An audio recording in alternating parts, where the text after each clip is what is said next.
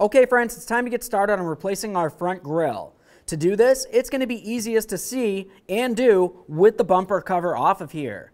What we're going to have to do is go ahead and remove all of our upper push pins across the top here.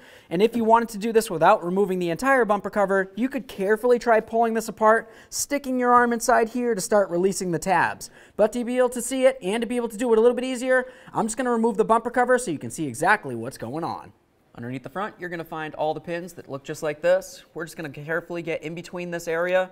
Essentially, you want to pull out the center aspect of this. That's going to unlock the push clip. And then once you have it out far enough, the whole thing should just pop right out. All right, so that's what it looks like. Once you pull out the center locking aspect, it releases these two ears, which makes it so it's unlocked, and you can go ahead and remove it.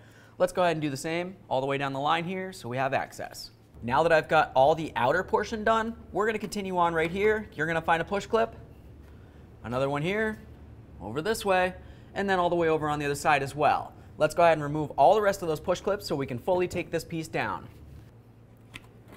Okay, let's go ahead and grab this, get it right out of the way. Now at this point, we can make our way right up to the back side of the fog lamp assembly here. You're going to find a pigtail, which is the wiring. I'm just going to go ahead and grab onto this tab where my thumb is, carefully pull it away. Every time you remove an electrical connector, you just want to inspect it. If you see any funny colors, it's corrosion and it needs to be dealt with. That looks fine, so let's continue. All right, now we're going to go ahead and go over to the passenger side. We'll do the same exact thing. Go ahead and grab onto this electrical connector here, pull on that tab, inspect the wire. We'll set that aside. Let's go ahead and move back over towards the center. You're going to find your air temp sensor. We're going to just come in here with our little fork tool. I'm going to carefully get in between this area and separate the two. We can let that hang, and now let's move into our wheel wells. Inside of each wheel well, you're going to find that you have several push clips that hold this inner fender liner to the bumper cover. We're just going to go ahead and remove only the ones that are connected to the bumper cover, and then of course we'll make our way over and do the exact same thing on the other side of the vehicle.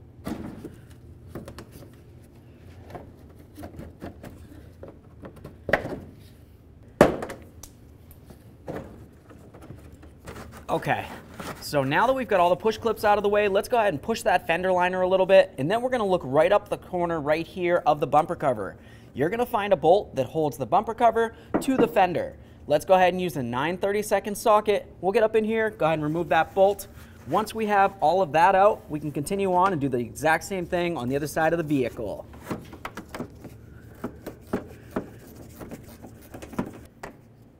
There's that screw. Go ahead and pop this free. Let's use a small pocket screwdriver. We're going to carefully get underneath each of these ears on the bumper cover. We just want to separate the locked area so we can pop this free. Now this side's complete. We can continue over on the other side. Once that's popped free, we'll get up top and remove those push clips.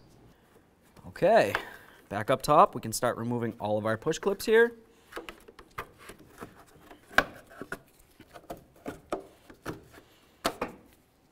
Now let's carefully grab onto that bumper cover. We're going to start pulling it away from the vehicle. At the same time, I'm going to grab onto one of the corners, start giving it a little tug so we can start removing it.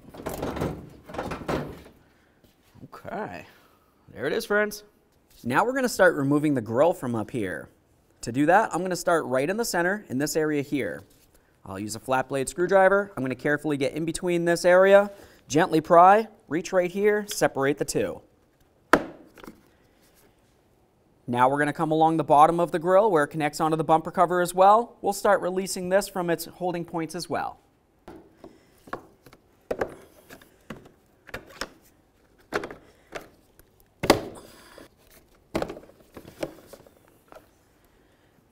So now that we have the grille off of there, let's continue on to the emblem.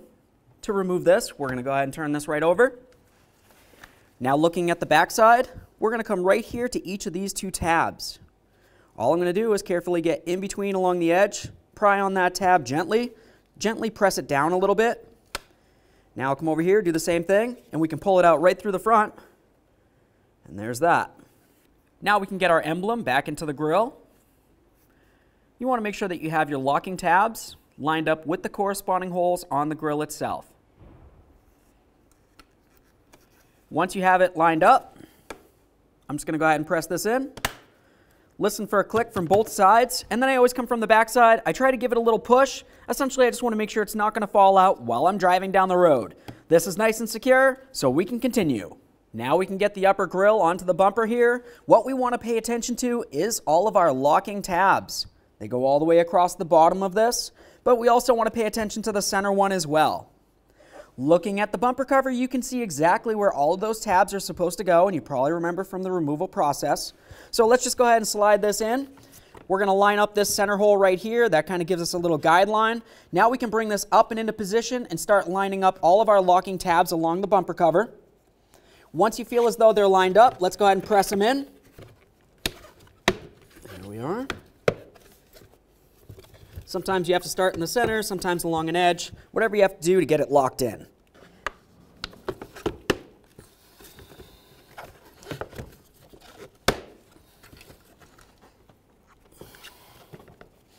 Double check to make sure they're all secure. Make our way to the center here. Lock this in as well. Okay, this looks great. Okay, we're at the point where we're ready to start putting the bumper cover on. The areas that we want to pay attention to are along this area right here. That needs to fit up inside this area right directly underneath your headlamp assembly. You're going to have that on both sides of the vehicle. Also, we're going to pay attention to these areas along here. That needs to slide up and into this groove right here. That's how it gets held on. So as we start putting this up, we'll put in a couple push pins to hold it in the center. And then of course we need to start lining up each of the corners so we can continue on with the process.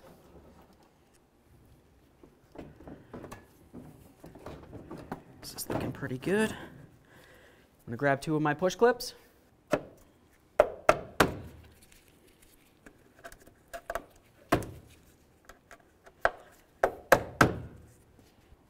Get that lined up right inside there. Okay, that looks good. Now I'm going to come along the side here. You can see we have all these little cutouts. Those need to fit in along with all those press-in tabs. So I'm just going to go ahead and get this lined up. You can see that it fits along this grooved area here all the way across. Once it looks good, we'll just give it a couple loving bonks. And now we can go ahead and start putting in our screws and of course do the same on the other side.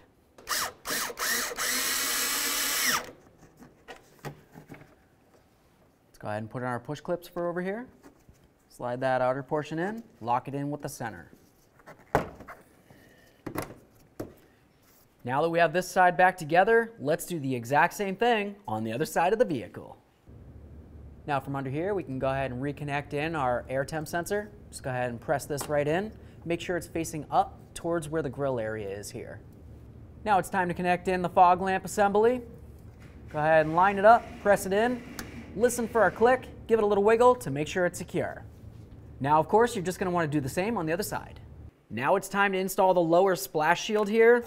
You want to, of course, make sure that the mounting points of the splash shield line up with the corresponding holes on the bumper cover. For that also, you want to make sure that this is up and over the top, so the bumper cover is underneath the bottom, essentially. And slide this right in.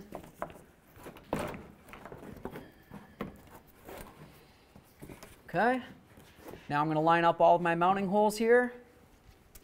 Now we can start putting in our push clips. Start with the outer portion, and just go ahead and lock it in with the center.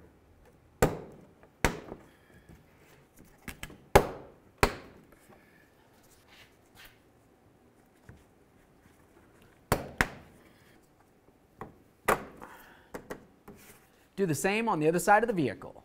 Let's do these centers.